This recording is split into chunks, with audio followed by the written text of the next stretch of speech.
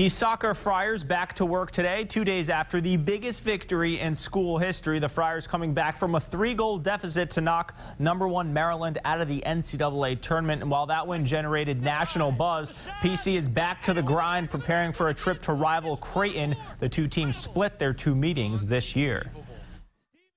It's pretty unbelievable what happened, but I think we advanced and we're good with that now, and we're looking forward to another game in the Sweet 16 and, yeah, play at Creighton. Very excited. We know them as a team. We've played them twice this year, and just over the last couple of years we played them a lot. So we know it's going to be a tough game, physical game, but, you know, we're just excited to go out there on Saturday and get the result and move to the Elite Eight. And we're just